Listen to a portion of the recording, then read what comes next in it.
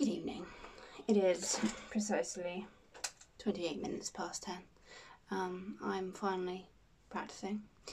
I only now practice when the sun has gone down.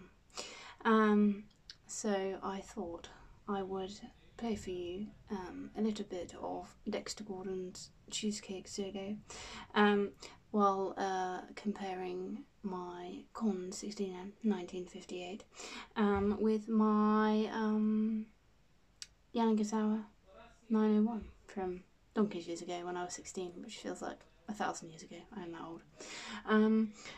So here goes. So bear with, I will have to change over instruments momentarily, of course. But first, let me introduce you to Connie.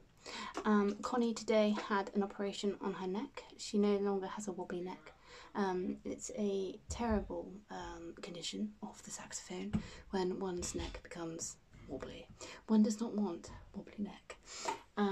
So here is Cheesecake on Connie. Let me know your thoughts on whether you prefer Connie or Lola. Lola being the Yanagisawa with non-wobbly neck. There is a cat.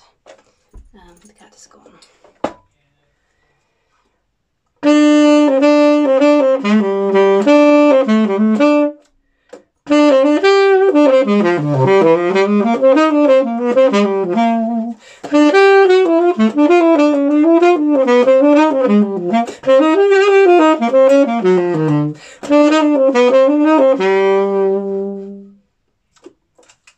There ends Connie. I shall change over Jazz Lab Reflector on the mouthpiece. If anyone is yet to try the Jazz Lab Reflector, I do recommend, especially when playing with loud bands and as commonly happens, as you cannot hear the monitor, then Jazz Lab Reflector is good, especially when using clip-on microphone bell microphone.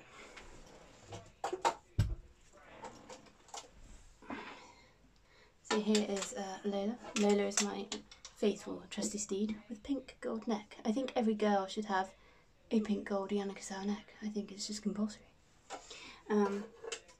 So let me just apply Jazz Lab Reflector.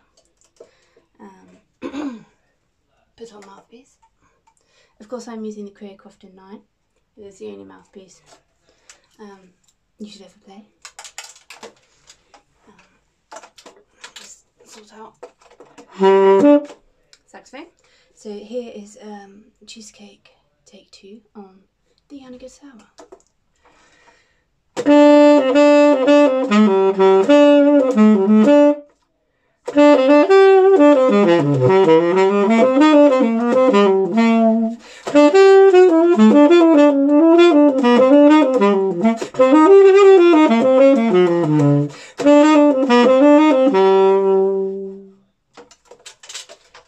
So, do let me know.